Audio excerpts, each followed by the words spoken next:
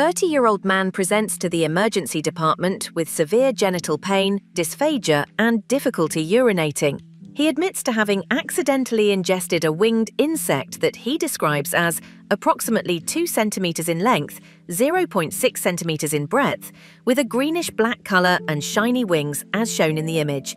He reports severe thirst. On examination, the patient is in visible distress, and there is evidence of vesiccation on the skin around his mouth. Given the clinical presentation and the history of ingestion, which of the following complications is most likely associated with this scenario? Option A, raindrop pigmentation.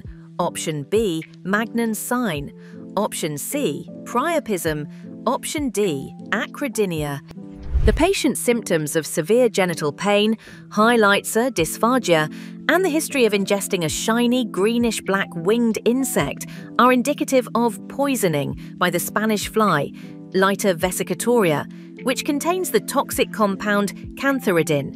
Cantharidin is known to cause a range of symptoms upon ingestion, including severe thirst, painful urination, genital pain, and priapism. The chemical can also be absorbed through the skin and mucous membranes, causing redness, burning pain, and vesiccation, blistering.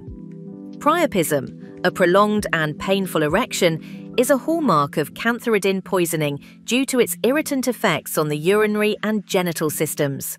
The severity of symptoms can escalate to convulsions, coma, and even death if untreated. Given the patient's presentation and the insect's description, priapism is the most likely complication.